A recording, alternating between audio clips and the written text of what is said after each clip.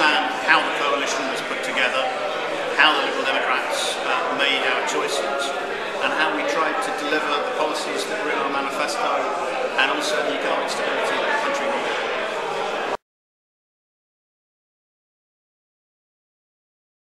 I think most important is people get a balanced and objective view of what happened in that 5-day period and the run-up to it, and also get a feeling for what it was actually like. What were the motivations of the people, the main players in this, and the parties involved?